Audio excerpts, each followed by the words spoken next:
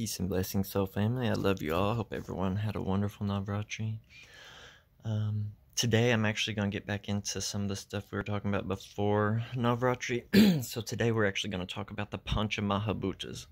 So these are the 5 elements that we see spoken of in Western ceremonial magic and paganism, many other traditions. And this is the earth, air, fire, water, spirit that you will see symbolized with the pentagram. So the similar elements, basically the same thing over here in either Sankhya or Non-Dual Shaiva Tantra. And these elements are Akasha, Vayu, Agni, Jala, and Prithvi, or ether, basically Akash, air, fire, water, and earth. So I'm going to read about each of the elements in a couple of these different things and show you some. So the lowest element, of course, is earth. It's at the bottom of the Tattwa hierarchy and is not seen by Tantrikas as the lowest of principles, but rather the most complete. That level of reality on which all the Tattwas are fully manifest. In other words, at the top of the Tattva hierarchy, Shiva, all the principles are present in potential form, while at the bottom, Earth, all these potentialities inherent in the divine are fully expressed. Earth element by itself is a principle of solidity, density, resistance, and groundedness. The esoteric Bij mantra, seed syllable commonly used to evoke and activate it, is Lam. Now, there is a common misconception that the Bij mantra Lam is associated with Muladhara chakra, and in fact, it is the Bij mantra of earth element, which happens to be installed at the level of Muladhara chakra in the subtle body, which we'll come to later. With earth element, all 5 senses are engaged in perceiving it, so it is a full embodiment of experience. Traditional abstract symbol used in tantric visualization for earth element is a golden yellow square marked by Vajras on all 4 sides, or a golden yellow cube or prism. So this is from Tantra Illuminated. And then here in Tattwa Shuddhi, we'll go to that earth element, Prithvi, and read its characteristics. So its nature is heavy, its quality is weight and cohesion, its color is yellow, shape quadrangular, cube, chakra, Muladhara, mantra, Lam, the Tan mantra is smell, the function in the body is skin, blood vessels, bone construction, anus, nose, anus is the karmendriya, the gyanendriya is the nose, the location is the toes to the knees. The mental state is ahamkara, or ego. The kosha is the annamaya kosha, or food sheath. The pranavayu is apana. The loka is bu. And the direction is the east. So, now we're going to go to, water. Apas, or jal. Water is the principle of liquidity and solvency. The senses of hearing, touch, sight, and taste are engaged in perceiving it, especially the latter. The Bij mantra commonly used for it is Vam. The abstract symbol for the water element is a silvery crescent moon with its points pointing upward, a silvery white crescent moon, or a silvery white silver bowl with the water inside of it, and sometimes pictured with 2 lavender water lilies to either side of that bowl of silvery water.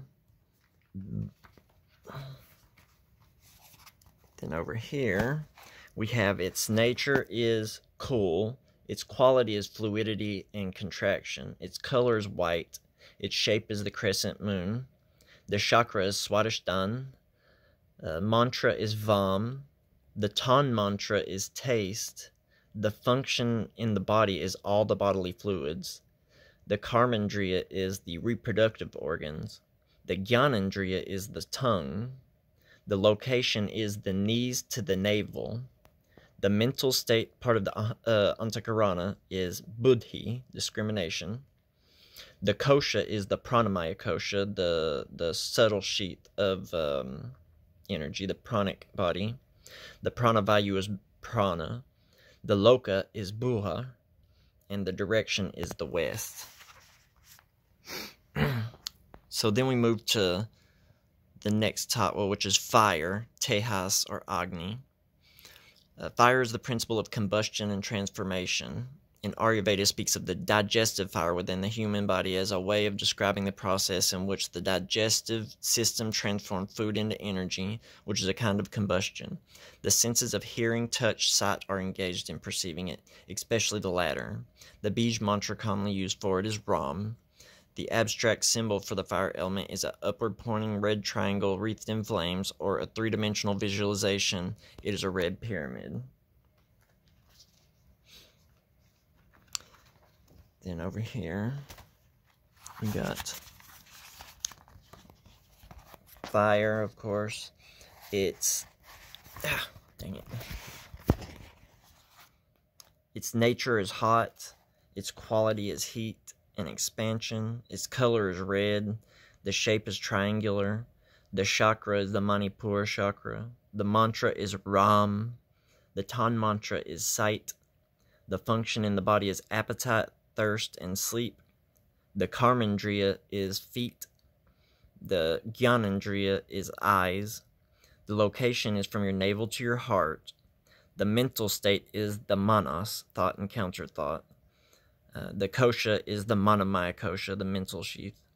The pranavayu is samana. The loka is swar, and the direction is south.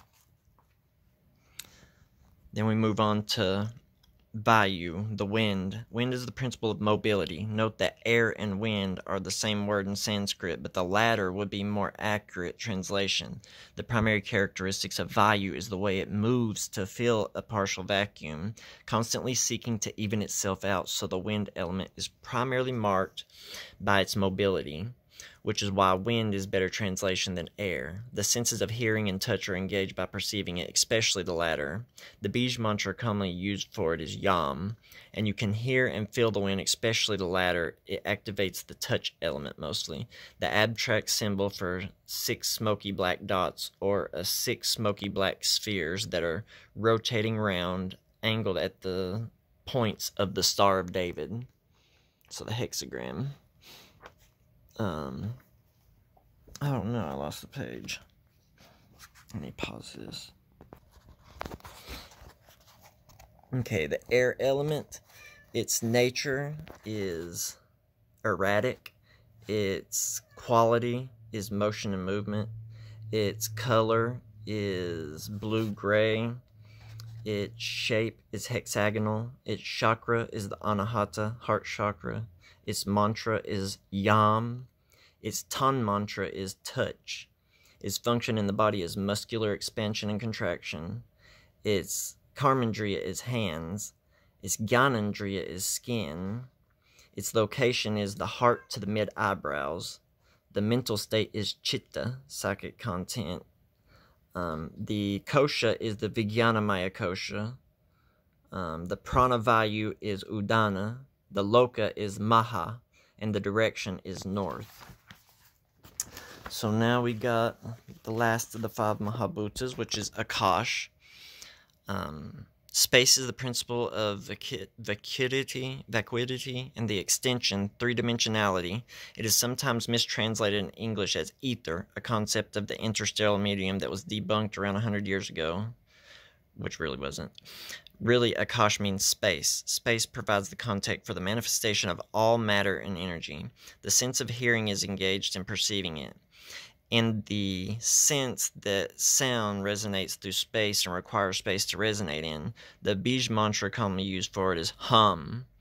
The visualization of the space element, as you might imagine, is simply a black space or a black sphere, sometimes visualized as a multicolored points of light. Okay, and sometimes you'll see it as the black egg. Alrighty. Now, the quality of this is mixed. Its nature is mixed. Its quality is diffuse, space-giving, Its color is blackish. Its its shape is bindu, or a dot. Its chakra is Vishuddhi, throat chakra. Its mantra is Ham. Its Tan mantra is sound. Its function in the body is emotions and passions. Its Karmandriya is the vocal cords. Its Gyanandriya is the ears. Its location is the mid-eyebrows to the top of the head. Its mental state is Prajna, intuition. Its kosha is the Anandamaya kosha, the bliss body. Its pranavayu is Vyana. Its loka is Jhana. And its direction is middle and above. I hope this video will still upload on TikTok. I'm 30 seconds late. But I love you guys. I'll get back to the other things. That's the Pancha Mahabhutas.